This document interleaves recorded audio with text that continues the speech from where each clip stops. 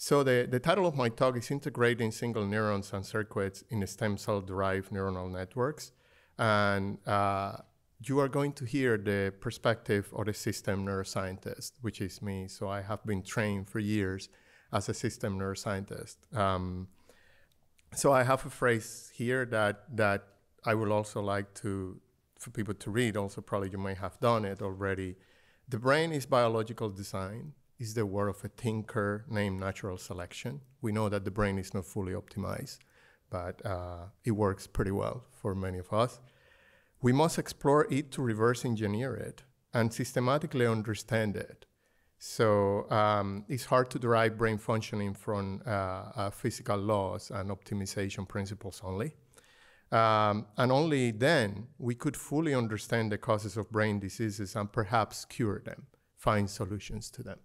So, and this is food for thought, and it's something that I have thought a lot about it. Now, how a brain is made. So I'm going to use my big red pointer that is the same color as the Canadian flag, I guess. That's something, but it's also very pop-out kind of thing.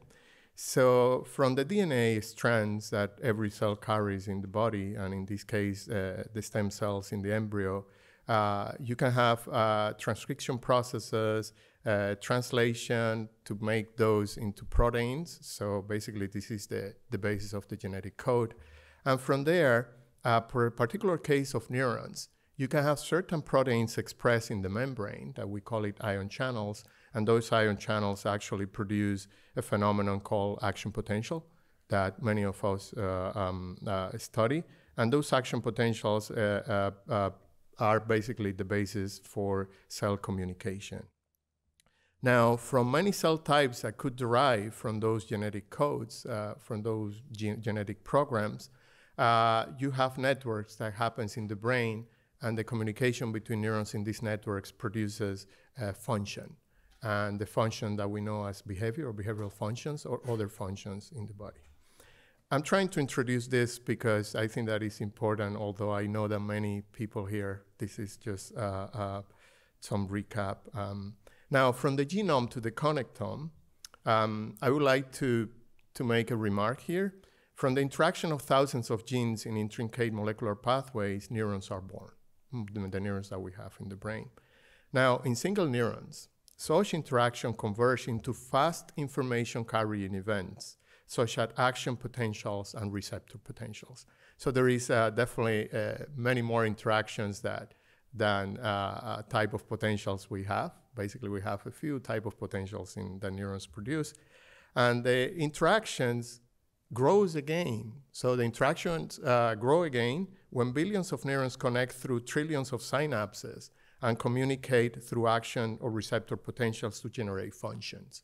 So behavior in this case. And I like to represent that as a sand clock, right? In which on top you have these thousands of interactions. Well, there is no thousand, there are many more interactions between thousands of proteins. And molecular neuroscience studied this part of the clock, while system neuroscience focuses in the interactions between neurons in the different networks. While you have this event, here, this narrow in here, in which we see those potentials where information kind of reduce the dimensionality of information. And what we see is that most of us are working either in molecular neuroscience or in system neuroscience. And there are few people working in cellular neuroscience or in the intersection between these two things. And I'm going to expand on that later. But the main point that I want to make here is that there are these two fat ends of the clock that actually have most of the interactions because the dimensionality of the problems. Now, what is system neuroscience? System neuroscience main goal is to understand how brain cells and circuits are organized to produce behavior in living organisms. The system neuroscientists study ex vivo preparations, like brain slices or neuronal cultures, for example, as well as in vivo preparation, like living behaving organisms, animal models or humans, using tools such as single-cell recordings, stimulation, fMRI, calcium, and imaging. And something that you may hear from many system neuroscientists is that you cannot study things on a Petri dish because things on a Petri dish, they are disconnected and they're different things. I don't believe so. I think that you could. But let's get to that later.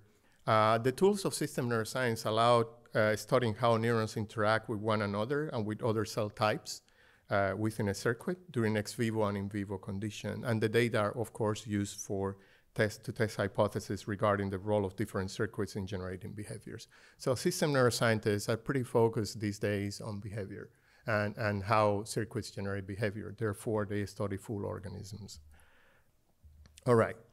In this talk, I'm going to talk about my scientific journey. So, and I call it scientific revelations. It's kind of a term that I use. So in 1996, I was working as a physician, and I was treating people with epilepsy, ADHD, autism, and I was quite frustrated because I cannot cure most diseases of the nervous system. Actually, my brother was a surgeon. Someone came with an appendicitis. Appendix goes off. The person is walking 3 days, and then it's just incorporated into normal life. I was very frustrated about this because I couldn't cure pretty much nothing. I mean, compensate maybe 50% of my patients or 60% of my patients in epilepsy. And methylphenidate for ADHD, I mean, that was prescribed, but I didn't have much an idea what was happening. Really, 50% of the people got better, 50% didn't. So I just don't know enough about what caused disease. That was my conclusion. So I have to go deep to study disease. But I also found that we don't know how the brain works, period. So many of the circuits and many of the functions, they are already, we haven't actually figured out. So then I decided that I can go in 1996 to do a PhD, and I can record single cell responses because I was doing EEG. So EEG is a signal that is useful clinically for a couple of things. Not very many, but epilepsy is one of them. And I say, well, I want to study single neurons. And I want to do that in models that are similar to humans. So that was behaving non-human primates. But in 2004, after I spent so much time doing that, like 8 years that I started my faculty job, I realized that it isn't enough recording single unit responses. I must record the responses of many neurons at the time because at that time the population doctrine came up and it was pretty clear that that was necessary, but it's so complex. It is so complex. So now I have a jump in 2014 where I realized that it's possible making neurons from fibroblast. So as many of you saw at the beginning of the 2000s, Yamanaka discovered the iPSCs, the way to turn adult cells into stem cells. And then I believe in 2013 was that Sasai had some of the first organoids and three-dimensional things that happens. And I realized, wow, this is possible. So I can record the activity of a small control network of neurons, and I actually can make sense out of it. And I tell you what is so difficult to make sense in the living organism by showing you some examples later. So then in 2022, I decided I'm going to do a sabbatical, studying a little bit this problem because it looks to me like the genome is a cookbook, and cortical circuits are made following recipes. So you can have a recipe to make for brain organoids, so you can have a recipe to make organoids that simulate the cortex, or even motor neurons and things like that. So amazes me how deterministic the process was. And in 2023, I say, well, it is possible to make brain circuits using recipes and connect them to the living brain. I think it's possible. There are several papers out of there, but that's what I'm here in California now, and I'm trying to figure these two different last revelations, whether I'm going to continue. So I'm going to start with the first one. In 1996, when I realized that I could record the response of single neurons, and before moving to stem cell-derived networks, I want to give you an intro, just a very short, of what we do in system neurophysiology. So we can measure single neural activity in ex vivo and in vivo using different techniques in system neurophysiology. So first of all, in slices, as many of you know, for example, this is a picture of the neuron. There is a technique that is called patch clamp, that you can actually go with a micropipette. You can penetrate the wall of the cell. Here it is the cell, when you approach the micropipette, and now you can actually make a communication by aspirating here, so between the inner part of the cell and your micropipette environment. And now you can actually stimulate with different currents. So as many of you know, the inner part of the cell is negatively charged, usually more than the external part of the cell, which is positively charged. Now you can inject currents, positive or negative, in the cell. And now you can get this beautiful event that is called the action potential. We talk a lot about it. The all or none famous action potential of Hodgkin and Huxley models. And you can actually do that in an isolated neurons. And then you could also, depending on the stimulation pulses that you use, in this case you use a square pulse, you can evoke trains of action potentials. And those trains of action potential is what we call it response patterns. And the trains of action potentials could be like this. For example, you inject a square pulse in the neuron and then start producing action potentials late, or here producing very early, and it's kind of irregular, the firing of the neuron. So this is just a summary of what patch clamp is. So one of the things that you could do with patch clamp, you can actually remove parts of the cortex that happens during surgical interventions, for example, in patients, or it also could happen in animal models. You could actually remove parts of the cortex or certain parts of the brain, and then you can actually keep this tissue alive, and you can do patch clamp recordings in this tissue. So basically, you can expand from animal models to humans in the structure of those circuits, studying the response properties of single neurons. And here, one of the things that I wanted to show. So the single neurons, you can stimulate it with different pulses. These are different type of pulses from the Allen Institute website. You can do a ramp, so it means that you're injecting a ramp kind of current in the neuron. You can do a long square pulse, that is one of the most used ones. And the long square pulse, you can inject positive currents, for example, to hyperpolarize the cell. Negative currents to hyperpolarize the cell, or you can inject positive currents to depolarize the cell.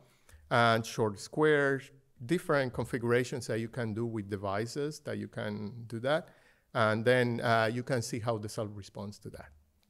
And I'm going to give you an example. This is the first data slide. This is a long square pulse protocol in which we take a neuron from the prefrontal cortex, and actually we inject either hyperpolarizing pulses, which we make the membrane potential more negative, or we can inject depolarizing pulses, which we make the membrane potential more positive. And when you inject hyperpolarizing pulses, of course, there is some, this is a recording, a voltage recording that we do of the membrane potential. And what you see here is that there is no spikes when you hyperpolarize the cells, of course. There are other events that are also interesting, and we call it subthreshold events. But the most interesting thing is that these cells, that you start getting to a certain level of depolarization, start firing action potential. And this is what we call a regular spiking cell. This is very likely an interneuron.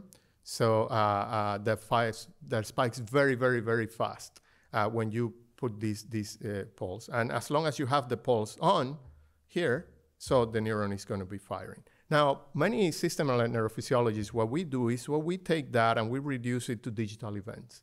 Basically, we have a threshold here, and every time that there is an action potential, I have a little line here.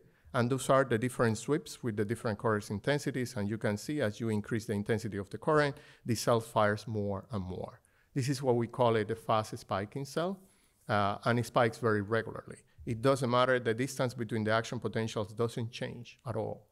But if you switch your electrode to another cell, for example, and in this case, this is most likely a pyramidal cell, what you find is that if you inject exactly the same current pulses, so what you will see that this cell gives a completely different response. So the cell fires a little here at the beginning, and they start adapting. The action potential start becoming slower and slower appearing. And you can see that in this digital frame picture of that. And this cell is what we call it a bursting or adapting cell.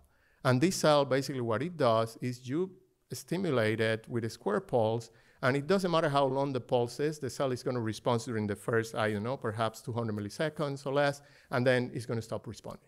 So that's what we call it an adapting cell. And the first question when I was studying these issues was like, why? Why these cells are producing different, actually, trains of action potentials. One thing that you can do is to quantify this action potential, what we call it the baseball card. We call it the baseball card project because the Toronto Blue Jays is the only team that we have in Canada, though. And although they are not sponsoring this at all, but we call it the baseball card project still. So, and what we do is that we have different measurements of this, and then we can characterize the properties of this cell, looking at the interval between the spikes, looking at the stimulation, the level of stimulation for the first spike, looking at morphology of the spikes, different things. And we got a baseball card for the cell. Now, with these baseball cards, we can build a multidimensional space of those variables, and we can start asking the question, how diverse are response patterns in single neurons? And this is a question that interested us the same way that a linguistic could be interested in what are the single words in the language, or what are the phonemes that actually produce words in the language. So to have you an understanding that.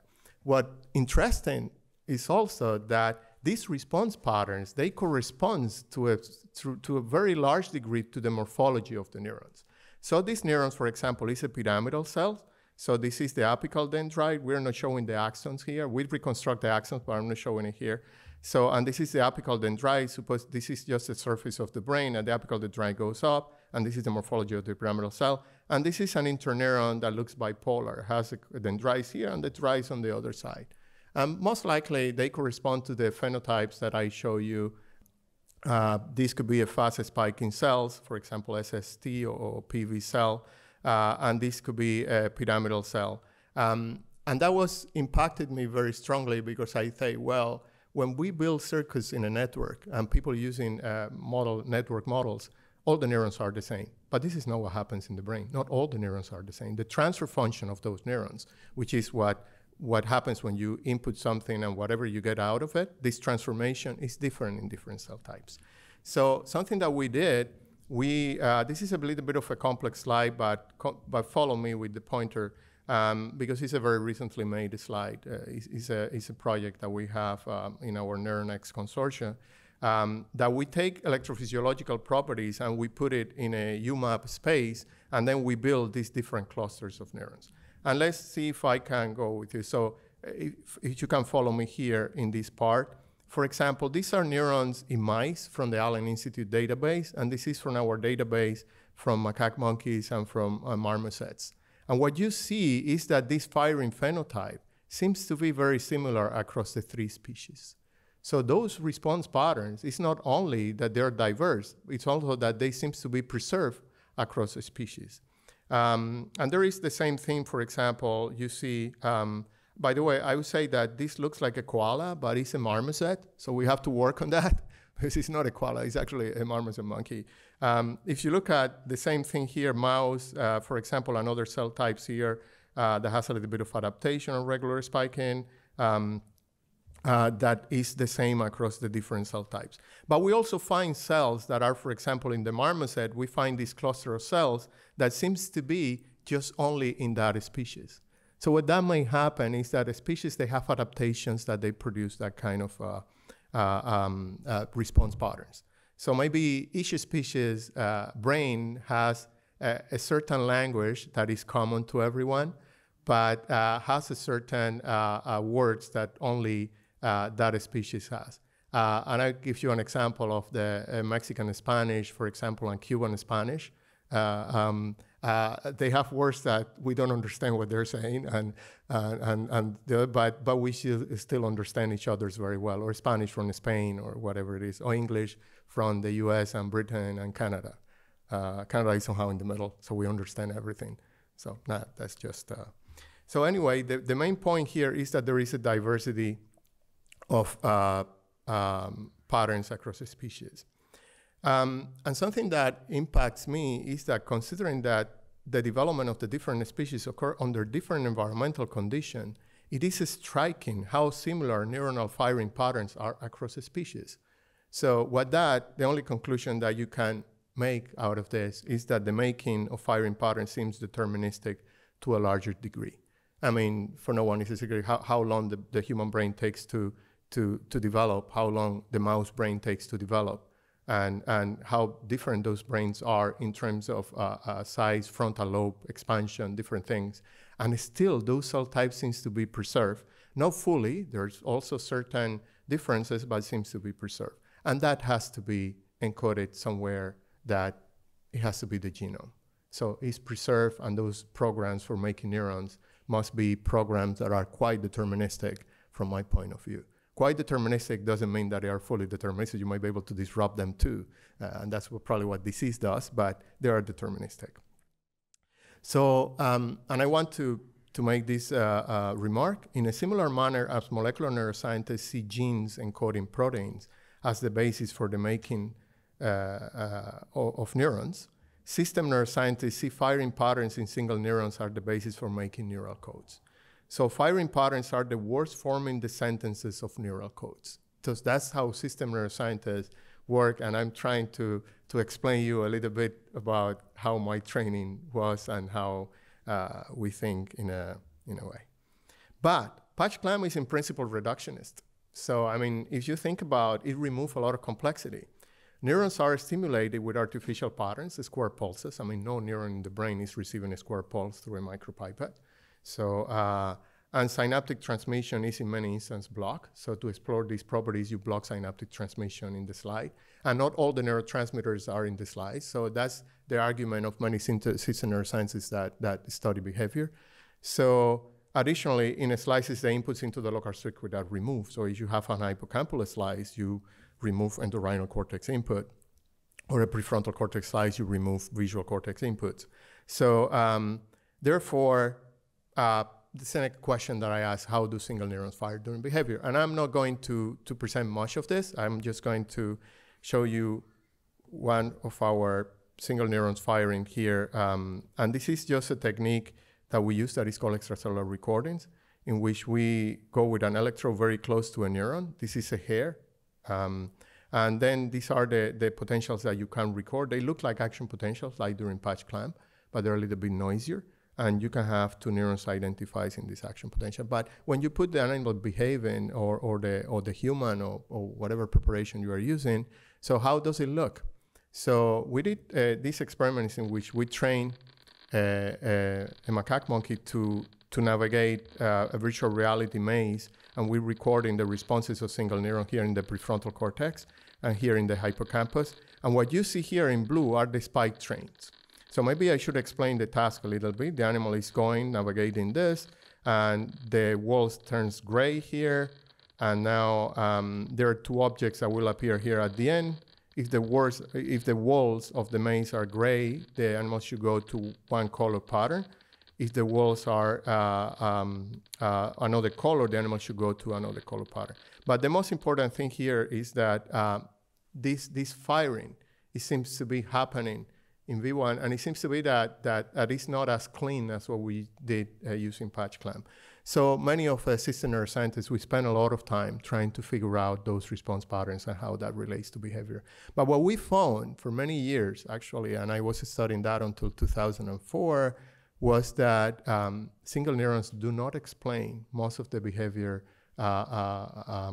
fully, or explain very little, actually, of the variability seen during behavior. Therefore, we turn into populations of neurons. And these are a couple of papers that were very influential.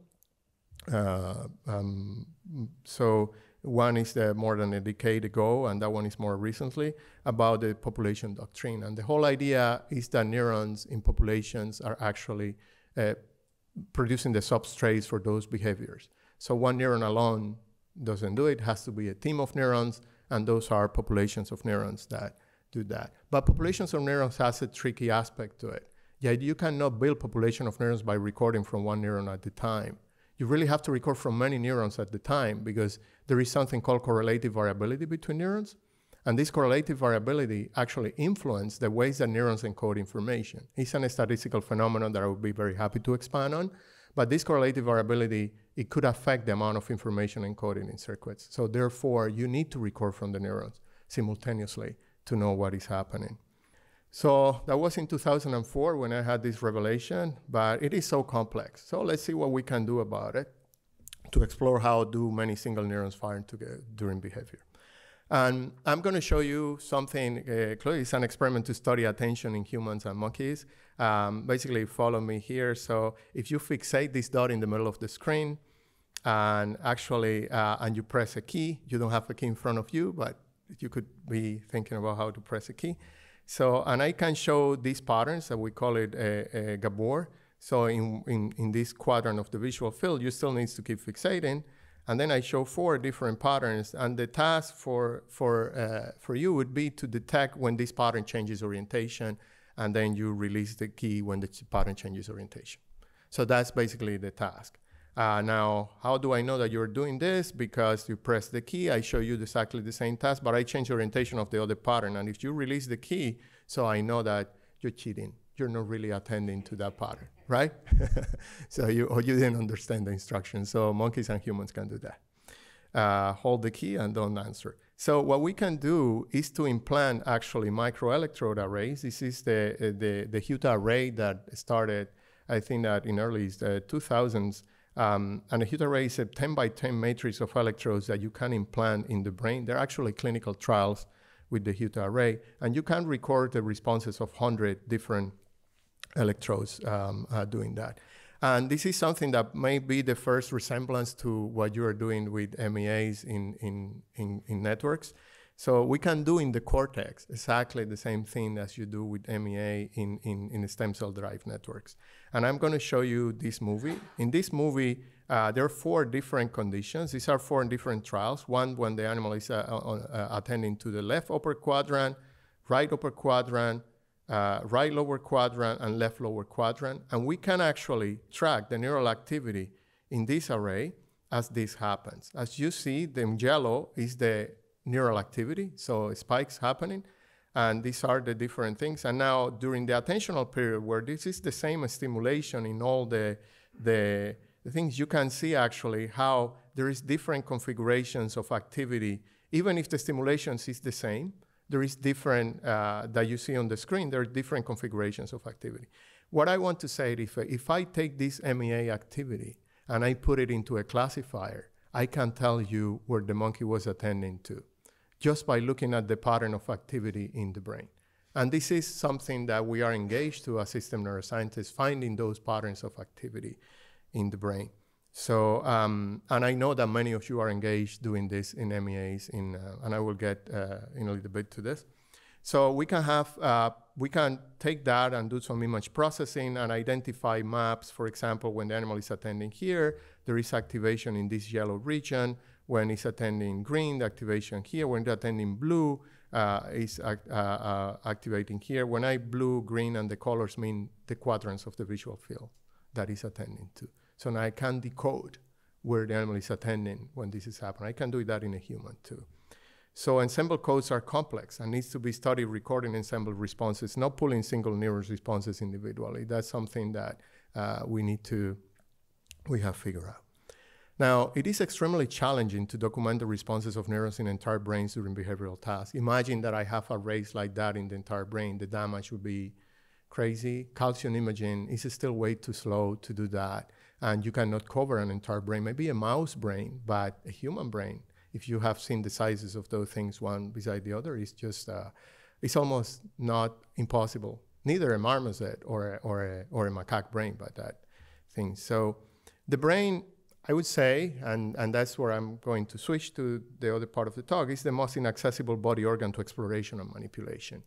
So the brain has consistency of jelly. If many of you or someone has taken a brain, whether it is a mouse or a human, it's a very consistent jelly. So it's protected by the skull, and 3 membranes. So it's pretty inaccessible. Neurosurgeries are long, most of them. A damage to a small region can result in paralysis or even death. So we know that. The brain doesn't regenerate. There are no effective technologies to repair damaged brains. I hope that there will be, but for now, actually, there are not effective technologies. And animal models played a critical role in research in the brain. However, human brains have diverged from those of other species at cellular and circuit level. So some diseases may be unique to humans. So we have no many options here. But there is an option, and this is what this is about. Probably over the last decade has been a revolution in biomedical research. So the human genome sequencing technologies, as many of you know, the cell reprogramming technologies, the tissue engineering technologies for in vitro system, the matrigel, and the whole idea of making organoids in 3D, and genome editing technologies where you can take cells and you can actually change literally the cookbook recipes by rewriting the recipes or putting something else. So this has been a revelation for me, and I can't have enough of all the talks that you have posted on the website and things like that in this aspect. So in 2014, I realized that it's possible making neurons from fibroblast or for other cell types. And you can record activity in small neural networks. So the complexity can be reduced. And this complexity, you can treat this complexity in a way that you can crack what those circuits are doing, how they are made, what are the operations. So we may be able to use the same techniques as in system neurophysiology to explore the neurophysiology of stem cell-derived neurons and neuronal networks. So in fact, we are doing that, or many of us, or some of us are doing that. The advantages, it is a less complex system. It is amenable to molecular and system manipulations. It replicates features of mature neurons and circuits. And I say features because we know that the disadvantage is that we don't know the degree to which stem cells-derived networks, neurons, approach the developed nervous system structure and function. So this is something that is still a question, but what I feel is that the more stem cell research pushes in this direction, the more resemblance we get, which is a good news. So there is also a revolution in multi-electrode array recording technologies. This is not what we have. This is the new 3-brain system that we intend to purchase at some point because we get more electrodes. But the idea is that you can record, you can put the cells in those wells on the electrodes, and you can record with incredible resolution the response of neurons. The same way that I show you we were recording in the brain with Huta arrays. The only thing that Huta arrays they're not even close to these resolutions, or even the Neuralink sewing machine, I don't think that can even be close to approach these kind of resolutions now. So I'm going to tell you a story about iPSCs, stem cell-derived networks that in Rett syndrome that may be for interest to many of you. I was in a meeting in Toronto, and I met James Ellis at that meeting, who is a stem cell biologist, and James actually and we had a conversation coming from different opposite things. At the beginning of the conversation, we didn't understand what each other because we don't know what we were talking about. James was talking about his molecular makeup, the upper part of the sand of the sand clock, and I was talking about the lower part of the sand clock, how connectivity between neurons. And I say, James, we have to do something about this. Let's write a grant. We wrote a grant for the Simons Foundation. We could fund it, and somehow we started this work that is not only Rett syndrome, but is also SHANK2 mutations. So basically, that's my understanding of what James does, which is, I'm not probably making, I'm not being fair here, probably it goes much more than that into this. But you can take cells, stem cells, lines, you can reprogram the stem cell lines, and actually, you can, with gene editing technologies, you can generate MECP2 mutant cells. You can knock out the MECP2, as many of you know. And you can do that in different cell lines. Actually, these two are knockout. This is an embryonic cell line. This is an induced pluripotent stem cell line. And all of these are human. And this is actually a human patient that has just missense mutation, and it doesn't have the full phenotype, but it's diagnosed as a Rett syndrome. And this is, we're not going to talk about that. This is a SHANK2. But that's what James did. And then what you could do is to find the help of system neurophysiologists like me or like Mike Salter, and actually do patch clamp, which is what Mike Salter was doing in those cells, and do MEAs, which is something that I do. And that's the interesting thing about that, is that we combine two levels of analysis, cellular levels and network level in this kind of thing. It looks like easy, but it took us several years to get together to an agreement on that. All right. So now we can study single neurons, Rett syndrome knockout, single neurons that have MECP2 knockout, and we can study also networks. And I'm going to show you a little bit of the data. First of all, I mean, I don't have to recap that, but Rett syndrome is a postnatal neurodevelopmental disorder that affects females almost exclusively. It is characterized by normal early growth and development, and then there is a period in which development slows down. There is loss of purposeful use of hand, distinctive hand movement, slow brain and head growth, problems with walking, seizures, and intellectual disability. So this is actually a very, it impairs patients, as many of you have seen Rett syndrome patients. Depends on the phenotype, but it could be hard on families. So caused by a heterozygous loss of function mutation of the gene MECP2 in the X chromosomes, and many of you know. And we have narrowed down the knowledge to that say. So there are several reviews on what Rett syndrome does in the nervous system. And I'm pointing out here a paper by Carol Marchetto that is here at UCSD, Yun Lee, she's in Toronto, and Rebecca. So, and particularly in those papers, the conclusion that you can have is that these MECP2 mutations produce morphological changes in the neurons as well as hypoconnectivity. So the Rett syndrome affects the two levels that I show you system neurophysiologists were interested in. The individual cell, so the cells are smaller, so they have fewer dendrites, and also the network. When you put the cells on the network, the cells are hypoconnected. They have fewer synapses. So that's basically two different levels that you can have. And what attracted me to this is like, wow, you can have a network of, let's say, excitatory-only neurons. That is what I'm going to show here in a Rett syndrome. And now you can actually, with the same genotype as a Rett syndrome patient, and you can study that with my tools, with the system neurophysiology, neuroscience tools. So the first thing that you need to find out in those networks is that neurons are producing action potentials.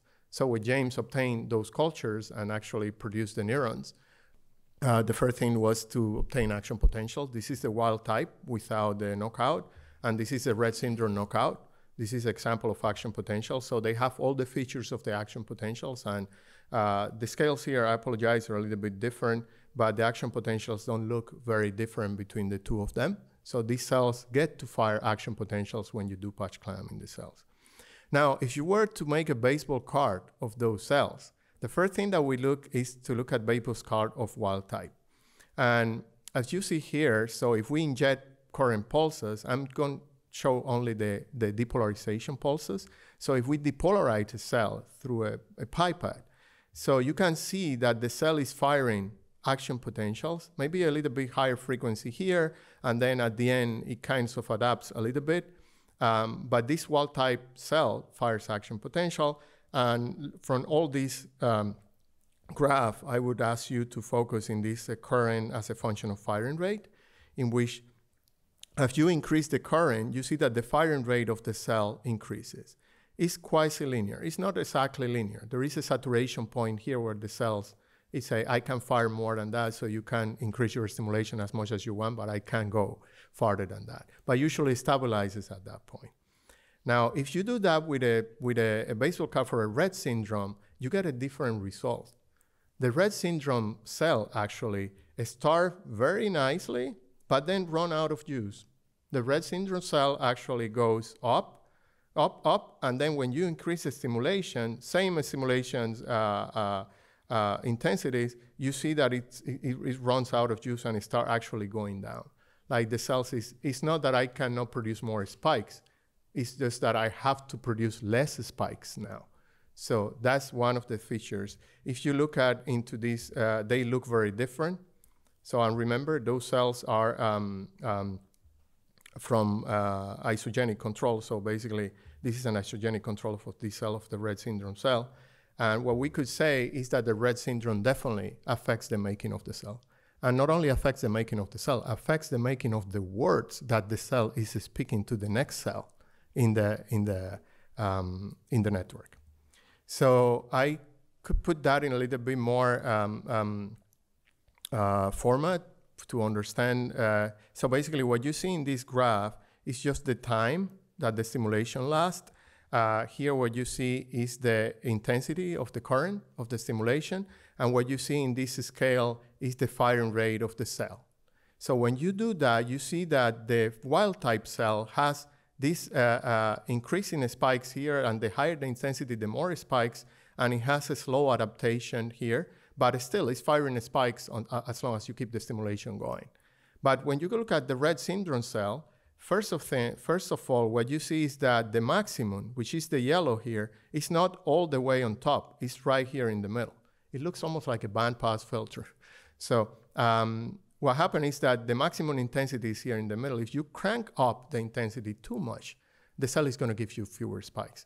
And the other thing is that the cells adapt much more quickly. So, and this is a feature of the Rett syndrome cells. So the cells are not the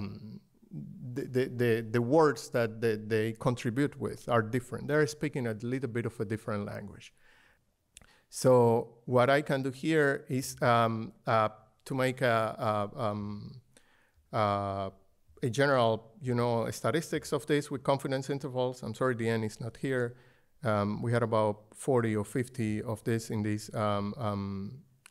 cells. And what you can see is that the Rett syndrome cell actually fires with lower current. And that was a little bit surprising to us because the Rett syndrome cell is more excitable. Even if the cell has all these, it cannot produce more words, it's more excitable in a way that if you inject a little bit of current, the cell is already firing. But it runs out of juice very quickly and the cell actually stops firing here. While if you look at the wild type cell, it keeps going on, and of course the cell saturates, but it's going on and on. So this cell seems to be more like make it for long races. The Rett syndrome cell seems to be a cell made for a short race, and I would say development is probably a long race. So there is a long time and a lot of activity going on. So now I want to say that if you want to play with this, we have a database resource that we started making. I'm just going to switch here to the website. This is a database resource in which we have put all the Rett syndrome cells that we have recorded from in electrophysiology. This is a little bit similar to any database. So these are the different phenotypes that, genotypes, I'm sorry, that we have in the database with different mutations. And these are different parameters. But let me just, one thing that I wanted to do is, let's say, this is a wild type CLT. You can expand this here, and then you can see the firing rate of these cells. So this could serve as a guide to compare these cells with cells in normal phenotypes, in mouse, across the species, how they do.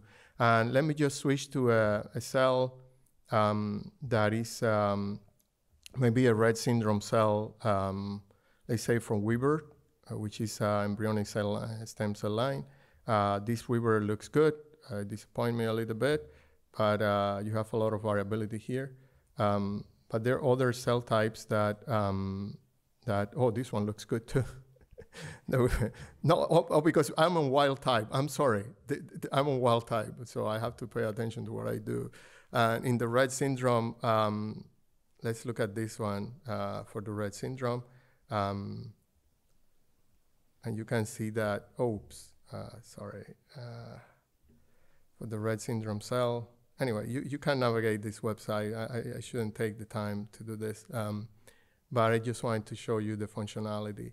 And here, for example, this is a Rett syndrome cell. And right away, you can go into the website and say, look at how a cell looks. So we're trying to convince the Simons Foundation to sponsor this project because I have a postdoc doing the informatics on this and putting this on the website. It has been a little bit hard, and we hope that we don't have to crash before we complete the project.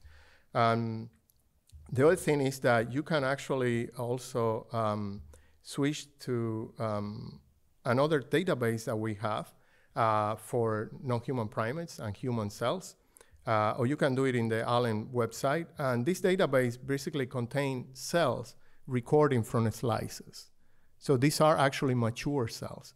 And you can look at the phenotypes of the mature cells. For example, here, you look at this phenotype, looks similar to the wild type in the Rett syndrome. So you do have electrophysiological features of the wild type. I say wild type Rett syndrome, apologize for that, of the wild type.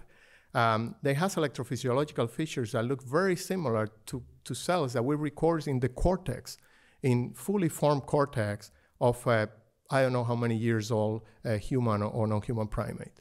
So you can come into these databases and you can actually play with that and look at what the resemblance of a certain cell type is to what we find in that. By the way, you could do that in the Allen Institute website too. We have this primate cell type database. That is what we have available. This is sponsored by Neurons, so that's what we are doing. But the main point is that you can compare just back to back both now. Now, one thing that we figure out, by that time I hope that I convince you that neurons are not all alike. Each neuron is computationally sophisticated. So these details are important to consider when building biological motivated network models. When we have those models that have like 10,000s of neurons and all of them look alike, we know that for AI purposes, those models may be great, but for biological purposes, I don't think that those models will approximate what we have in biological networks. So one thing that we turned to was the extracellular recordings in microelectrode arrays. And here, this is a picture of the Maestro system. And what you can do is to have a cell, in this case, it's a 2D culture. It's not an organoid. And these 2D cultures are, cells are at different locations relative to these black electrodes that we see. And we record the spontaneous activity of the cell. We can do pharmacology. We can do so many things with this that is just, I mean, I wish that I could have a lab with 100 people to do this, but that's not reality. So the best way is to collaborate with many people to do this. And also stem cell biologists, they know what they're doing. So in terms of this, so many of the things, we need to be very collaborative. But what happens in those networks is that we know that they start as single neurons, and then single neurons start to wire. And then as single neurons wire, we can discover patterns in the network. Something that I'm showing this because I fell in love with this field when I saw this. This is a recording of different channels in a MEA from Axion. And here it's just the response patterns of single neurons. And when I saw this, you know, at the beginning I said, wow, this is epilepsy on a dish. But I realized, no, wait a minute. And it was a paper that Allison published not long ago, where he looked at developmental patterns. And of course, we have developmental pediatricians here in the audience. And when we look into that, something that struck me was how rhythmic this thing is. All the neurons are firing at the same time. And in the cortex, unless that you're looking into a sleep state or you're looking into epilepsy, you rarely see such a synchronic behavior in the adult cortex. But if you go to the embryonic stages, this is happening in embryonic stages. And I realized that this is software. This is a software that comes out of genetic programs, of the programs to make those cells. And that's the only conclusion that I can arrive to, because it's so stereotypical, this pattern of rhythmicity, that must have been a software that is self-written as the cells go, and they look very similar across the species with difference in frequency, etc. But well, you can take those and you can actually make extract the responses of single neurons, and then you can look into how these cells fire, and you can quantify many of the things. And something that I wanted to go deep into, I say, James, I think that what you're recording is some sort of LFP, multi-unit activity. But when I went into the different channels, I could isolate single neurons in those channels, which was striking to me. I mean, these are the shapes of action potential passed through a spike sorting algorithm that we use in many systems labs. And what you can see here, you have a couple of cells, and here you have one cell that actually is, so those are single neurons firing. I know that this is not a discovery, but for many of us, this is very important, especially for system neurophysiologists. Are we listening to a single cell, or are we listening to a group of cells that may be doing different things each other, and all what you get is just the ensemble, right? It's like a soloist and a group of people singing at the same time. So the other thing was that we found that in week 1, the cells were firing quite sparse, right? But as the cells were developing in those cultures in week 2 and week 3, we see the cells firing these bursts of action potentials and then silence. Burst and silence, burst and silence. And many of you may have seen this pattern again and again in these networks. And what must be happening is that the cells are they're wired very weakly at the beginning, then they start wiring up, and as the cells wire up, those patterns becomes more and more effective. So synchrony, synaptic transmission happens very fast, and then the cell fire the burst, and then a period of quiescence. So why the period of quiescence? This is a good question, and what's the frequency of the period of quiescence? But I think that this may be the best way to keep the network alive, the homeostasis in the network, so that you can fire a lot of action potentials. Now you have to recover. You cannot fire a lot of action potential forever because you're going to run out of ATP or energy in general. So, and there is this period of quiescence, but maybe a very good, effective way to release transcription factors or things that you need for synaptic plasticity. So the definition of a burst, I should have said that before, is a train of a spike in rapid succession followed by a period of quiescence. That's what we call it, a burst in system neurophysiology. Different people could call bursts different things. People in the hippocampus, they have different frequency as in the cortex, different things between systems. But in general, that's a good definition, I believe. So now, what happens to MECP2 mutants relative to isogenic controls? What we found was that the bursts, they have different frequency. They were basically more space in time. But we also found that they last a little bit longer. And I'm not going to talk about that. This is data that we're analyzing now, because I think that hidden here, there is a different structure. But in general, the mutant had slower bursts. There were bursts that were a little bit longer, and they were slowly. They were more slow. So whatever these neurons are trying to do, they're probably not as effective as a wild-type neuron. But in biology, one question that I always have to ask is this something that is a phenomenon that is directly related to it, or is a compensatory phenomenon? Because the cell is a system per se, and the whole dish with many neurons in the network may be compensating for what is happening at the level of single cells. I don't think that this question has been answered yet, but it's an interesting one, and I'm going to leave you with an important question at the end that I think that is important, and I don't have an answer. Maybe you can actually tell me. And we also did a database resource on this. So basically, you can actually go to this database resource in extracellular electrophysiology, and then you can see the different cell lines in the MEAs, and you can come into, I mean, if you go into early weeks, you won't see much. So you see this sparse pattern, sparse firing. But if you go into weeks 5 and 6, let me just go into week 5 and 6, you will see how, or week 4, how the network patterns appear here. And you can choose different phenotypes. You can choose the wild type, or you can choose the red phenotype. And our intention, we put some of the Allison's data here, Dr. Motri, that he contribute with, and we're expecting to put some from other labs in here. But this is a fantastic resources. The reason why it's a fantastic resources is because there are people doing computational modeling, actually, that can take this resource and make models of what is happening exactly here, biophysical models and realistic models. And I'm going to show you some of the usefulness of those models.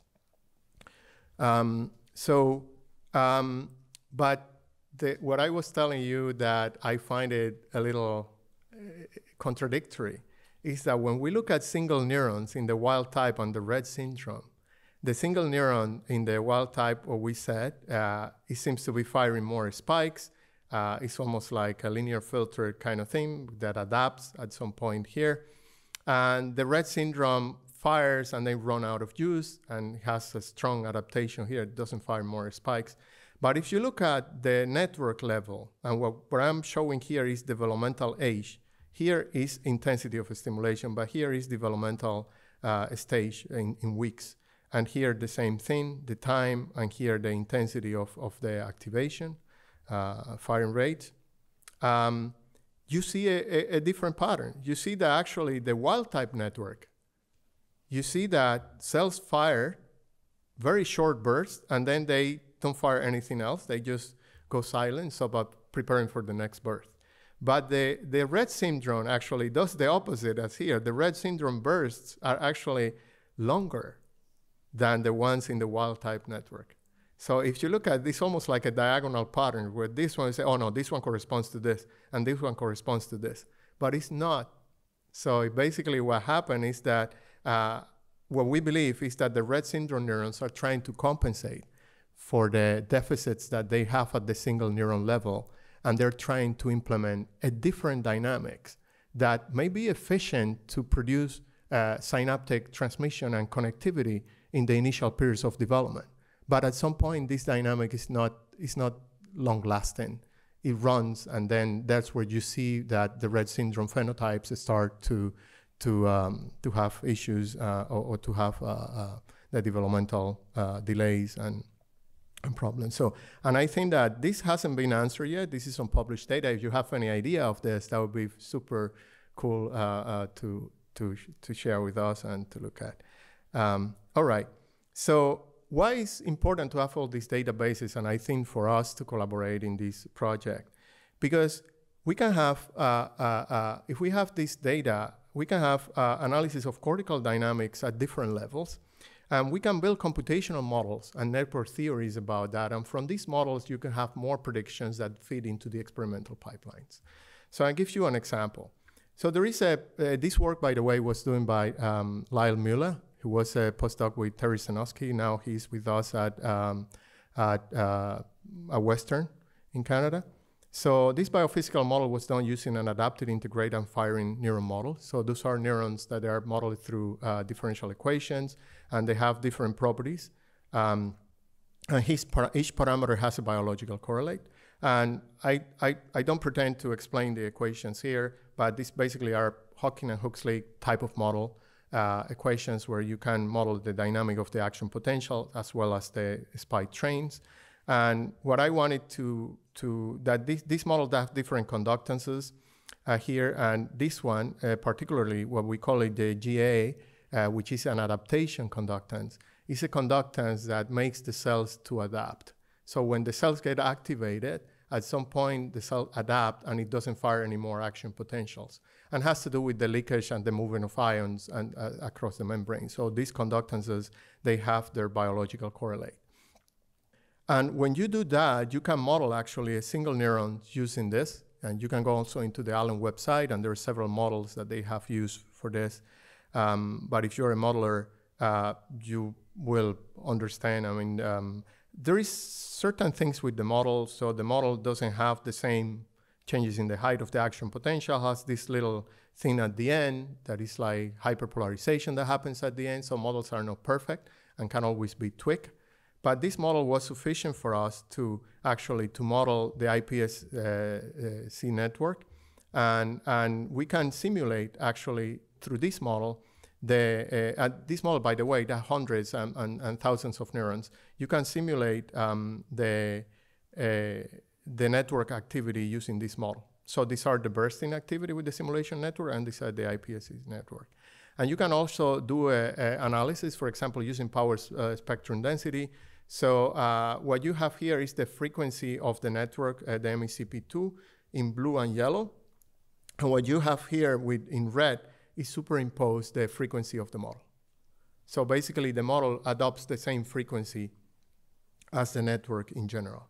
So this is a narrow way to summarize this. There is more complexity on this, but the main point, and those are harmonics of the main frequency. If you concentrate in this one here, you see how the main frequency of the network is in the network and the model. Now, what happens in the Rett syndrome if you use the same tools for the analysis and you actually modulate the adaptation current? So just by changing the adaptation current, in the model, all these parameters, you can change many things. But in here, Lyle, by changing the adaptation current, he could replicate what he finds in the Rett syndrome phenotype. So basically, what is the importance of that? Because, I mean, you may ask that the adaptation current, we know what causes adaptation in neurons. We know which ion channels cause adaptation in neurons. So now we can reverse that back into physiology of the membrane and even go back into the genetics of this and find exactly what happened and generate predictions. So that's the importance of that. And maybe this initial cellular deficit that the MECP2 null neurons have cascade into this series of deficits that we have seen right here. So I'm going to get to the conclusions. I'm a little bit of an hour now, or close to. And my conclusions won't be about the Rett syndrome. You already saw the data. My conclusions are going to be aimed at trying to promote the collaboration between molecular and system neuroscientists, that I think that I'm on that mission. System neuroscientists, to start with, could embrace the fact that stem cell-derived networks, 2D and organoids, are systems that resemble the features of developed nervous systems. They're a good system to study. Because the systems are less complex, we can use the tools of system neuroscience to explore the neurophysiology of stem cell-derived neurons and networks, and to link systems and molecular neuroscience. I think that this is going to take us really far if we can do this. Stem cell technologies can provide unique access to study human circuits that remain inaccessible to many system neuroscience invasive tools. And we make very slow progress in invasive tools. We are starting recording actually single neurons in humans now, and we have many limitations to do that. So I'm going to come back to the sand clock. We have molecular neuroscience on top. We have system neuroscience right at the bottom, and these are the big bulks of what we are doing now in many neuroscience programs. You can see that. And we have this transition that I believe that systems like organoids could really plug into these transitions and make a bridge between the molecular and system neuroscience, something that individual labs are doing already here, many things. But I think that if we make a task force to do these kind of things, I think that we could obtain a lot of knowledge. So I'm just going to end with my two bigger revelations, that the genome is a cookbook and cortical circuits are my following recipes. I think that I must learn more about this. I recognize and acknowledge that. But a lot of things that appeared to me were done to plasticity and acquired experience in the past. It looks like they're very strongly genetically programmed, like a cell type, for example. It is in principle possible to make brain circuits using recipes and connect them to the living brain. And this is something that I see in the horizon. So, and brain repair may be possible if we can engineer that kind of harvest the strengths of those things. There are many challenges, and many of you acknowledge and recognize that. But I think that still, I believe that it may be possible. So the people that this was, these are my lab. Kartik is a computational neuroscience student that he's just doing that only, the same thing as Milad. Of course, that couldn't have been possible if I wouldn't have gotten together in this Toronto rainy day that we have to stay inside with James Ellis and Mike Salter later on. And I think that James has a Rebecca and Fraser, and now something that we do is we have weekly meetings actually with James now to discuss all the things that we could do with this. And I'm very enthusiastic about taking this further. And thank you very much. What questions, any questions out here in the audience that you'd like to pose? So it's very exciting to have the possibility of repairing brains. And so you're suggesting growing organoids and then implanting them? There's probably all different schemes, but can you talk about that a little bit? Yes. I think that many of the things that you encounter in neurology or neurosurgery is that sometimes you have to take full parts of brains and you don't get functionality for these parts of brain at any time. So the way that I see this, humans let me just start from a principle that may be to explain my logic. Humans, we have factories of making humans. I mean, that's what we do. We make humans, we reproduce, right? But we don't have spare parts. This is very different in the automobile industry. They do have spare parts. They could fix things. We can't fix things. I think what I saw in stem cells and the development of organoids, maybe not exactly organoids the way that you see them right now. It would be the possibility to integrate those organoids into the brain. And of course, the challenging is how are you going to wire those organoids? Are those organoids going to generate epilepsy? Are you going to generate more damage than things? But I do believe that if you can implant an organoid and the organoid can acquire functionality, you may be able, in certain part of the brain, for certain things, you might be able to repair the brain. One of the things, actually, yesterday I was listening to an interview with Pascal at Stanford. I think that he implanted some in somatosensory on the rat, some of the human organoids, and then they wire. So actually, they respond to some sensory stimulation. Rusty has done that too, and big collaboration. And they do acquire functionality. Now, can we harvest that really and make this functionality functional for behavior? That's the big question. As a system neuroscientist, I think that this fascinates me because we use microstimulation, we use optogenetics, we use different things to explore the cortex. But here we may use this tool to program those organoids, to program the cortex. Maybe we just have to desynchronize them and make it stochastic instead of this firing. Maybe we have to put more into neurons. Maybe we have to put more glia. Maybe we have to do things like that.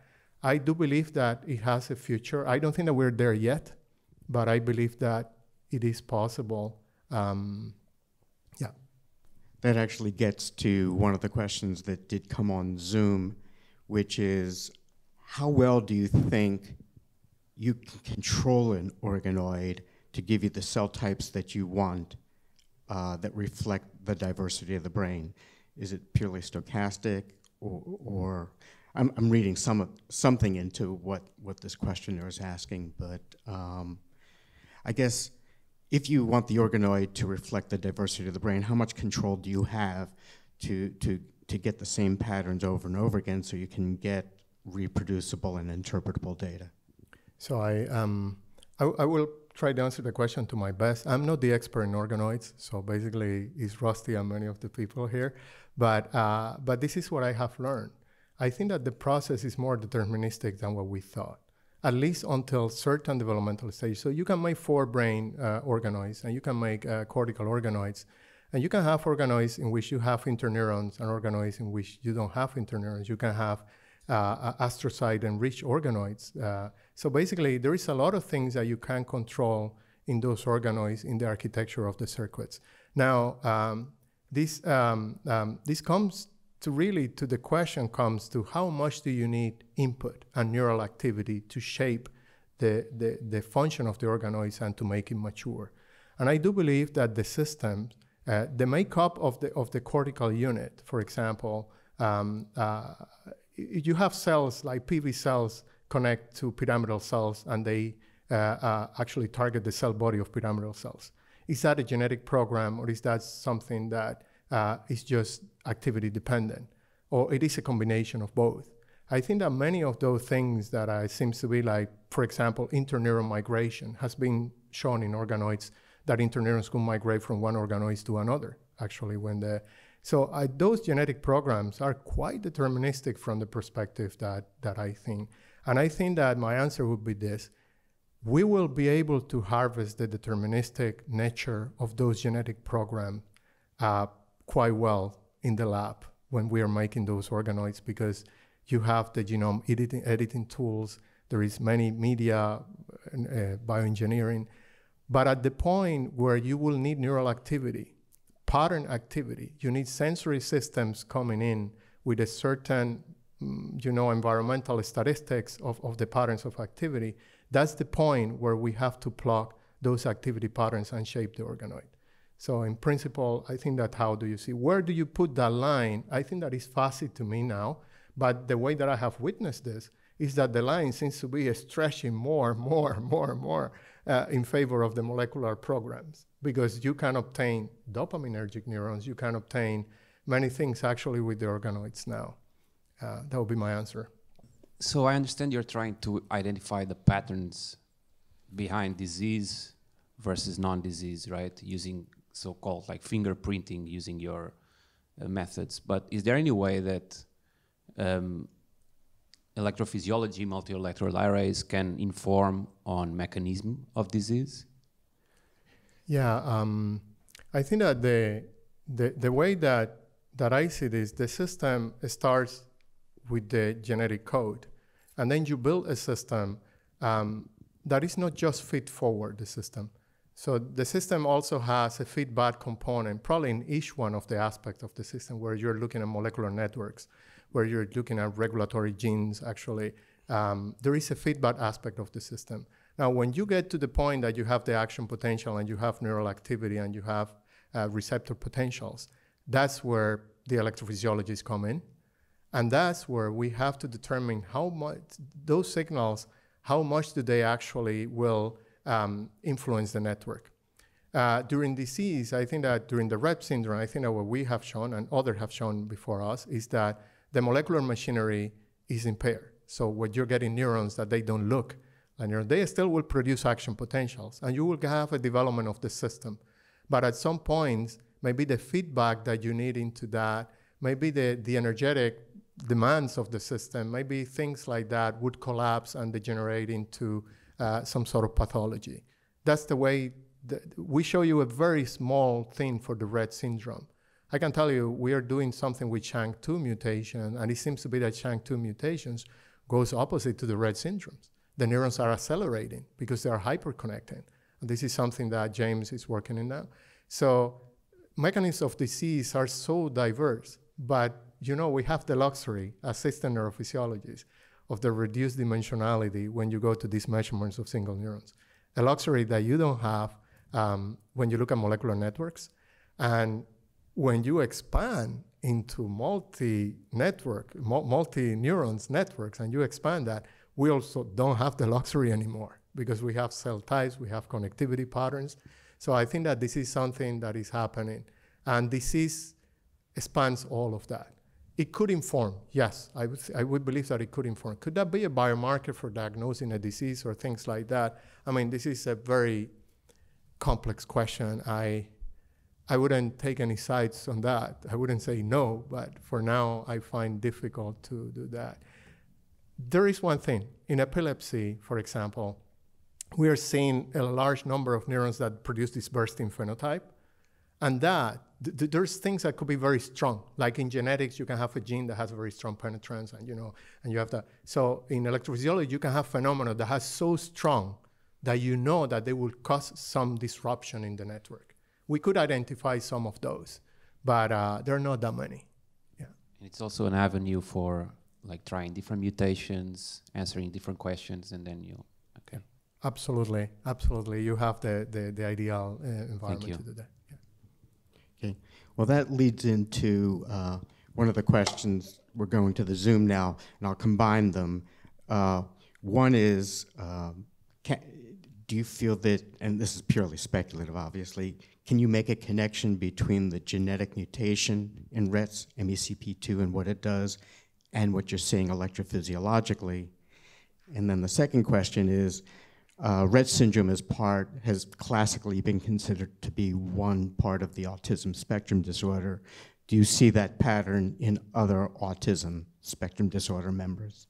Yeah, that's a very good question. So I think that the first answer is like the way that we're trying to connect that now. We're trying to connect the deficits that we see in single neurons and synaptic, decreasing the number of synapses to what we see in those phenotypes. And but we don't know if it is a compensatory thing, what we see in the networks, or if it is something that is resultant directly from that. So one possibility is that the networks are trying to compensate. So, and then you see this network phenotype because the deficits that you find in the single neurons. So I think that the second question was? Second question was, given that Rett syndrome is part of the whole autism spectrum disorder, do you see this as a phenotype across different members of this spectrum? But it also, I mean, you also brought up an interesting point that this could be a compensatory pattern that you see whenever something is going wrong. But do you see this in other members of the autism spectrum disorder? Yeah, that's a good question. So the other things that we have done is the SHANK2 that we're studying this phenotype now, and what we see is the opposite. But SHANK2 is a gene that has been involved in many, not only autism, so many disorders. And what we see is the opposite thing, that the SHANK2 neuron seems to accelerate and seems to hyperconnect. So it's very hard because the autism spectrum disorder is defined, the way that I see this, is defined by the symptomatology. The diagnosis is still done by a clinician. You don't actually take, and it's defined by the symptomatology. But the symptoms and the behaviors are the result of such a complex system. So to give you an example, you can have different genotypes that they converge to the same phenotype in the networks that we see, a slowdown of that. You could even obtain that pharmacologically. And the problem with that is that when you see the same symptomatology in autism, and then you go down to the number of mutations that have been associated, or genes that have been associated to that I think that there are more than 400 now, according to the Simon's database. For me, I was thinking, how do I make sense of this? And the only thing that I can think about is that when you have the metabolic pathways, and you have many metabolic pathways, you have many ways to converge into a single thing, which could be a neuron that is functional, that produce potentials and connect to other neurons. And there is no single, probably, recipe. There are many ways to do that the different pathways could compensate or not. So they could actually have different amounts of a certain protein, of a certain enzyme activity. And I was I thought about that the first time with Mike Strong. Michael Strong is a ALS researcher, and he talked to me and said, well, I'm looking at those mRNAs and they're all over the place. They're different in different patients, and they have the different phenotype. And ALS, I'm putting the example here, I'm bringing the example because it's the most simple case, not the disease. The disease is devastating, but the condition is, and the findings are very, so what happened is that maybe you have multiple things that is bringing you to the same phenotype.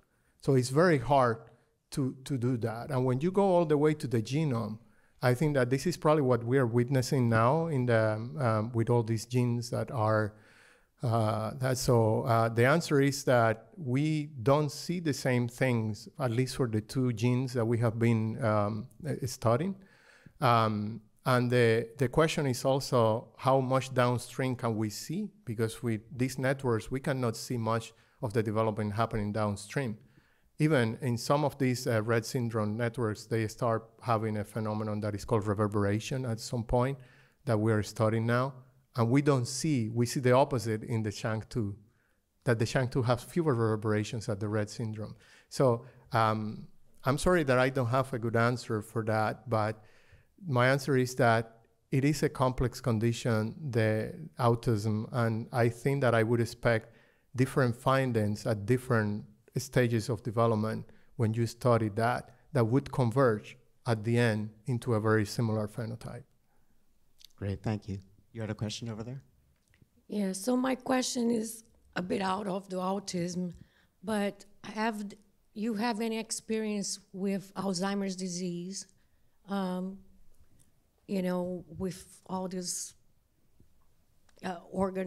organoids, and if that would be possible, should be a possible disease-modifying treatment for Alzheimer's disease.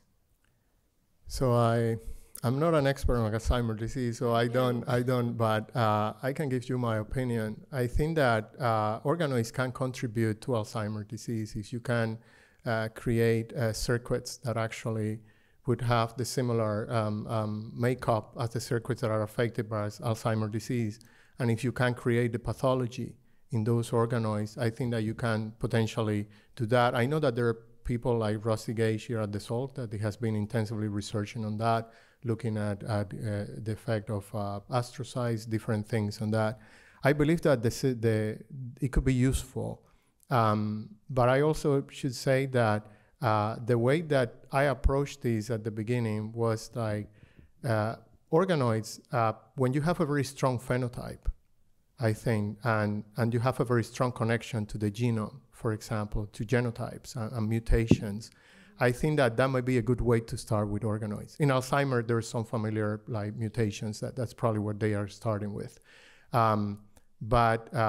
This is a point to start. Now, a lot of the phenotypes are actually not, the same thing happened in autism, right? Or either we haven't found them, or we don't know them, or they're like complex multi-level things. That would be my guess, is that for the very strong penetrance genes and things like that might be the first things where you may see a contribution of those systems. Thank you. We're starting to run out of time. I'm going to quickly combine two questions from the same questioner came on Zoom. One is, do you think you can actually teach a particular pattern to a stem cell-derived network? And the second question from the same questioner is, does pruning change your patterning at all? The kind of normal pruning that you get in development. So being able to teach, and then what effect does pruning have? So I think that I could answer the first one. Yes, I think that we can program those organoids, because the good thing is about these networks are developing. And if you are actually able to tap into stimulation patterns, I believe that, yes, that's my, and in fact, I think that these things have been already researched. The second one's about the pruning. I don't think that I'm the best person to answer that, but I think that the pruning has a lot to do, at least when you look at the visual system, for example, when you look at ocular dominance columns and things like that, pruning has a lot to do with patterns of activity. So basically, when synapses are used and they're going, so synapses are maintained, when, at least in primary visual cortex, when synapses are stopped to be used, then you stop this start to retract, and then you have the pruning of synapses. I think that the answer would be given probably, but how much stimulation patterns can we inject in the organoid, and how much can we morph the physiology of the organoid with those stimulation patterns? I believe that pruning will happen, of course, at some point. But at this point, I think that this is very early to tell. Yeah. There's one last, more technical question about patch clamping. And is it believed in the field that when you patch a cell at a particular region, that reflects what is present in that neuron all throughout, its dendrites and its axons? Yeah. So the question is, if the cell would be like a round body and then we just patch it there and everything is homogeneous, sure, we will know what is happening, but that's not the case. So I think that the answer to the question is no, we don't know. But full body cell patch clamp is the tool that we're using now. Yeah, you have to do dendritic. You need other tools to know what happens exactly in other parts of the neuron. Yeah. Great. And with that, thanks so much, Julio. This is great way to launch 2023 with some very thought-provoking approaches to how do we bridge molecular neuroscience and systems neuroscience, and stem cells sit right there at kind of at the fulcrum of that, which is pretty exciting. Thanks for attending, and we'll see you next month for the February installment of the Southern California Stem Cell Consortium. Bye-bye. Thank you.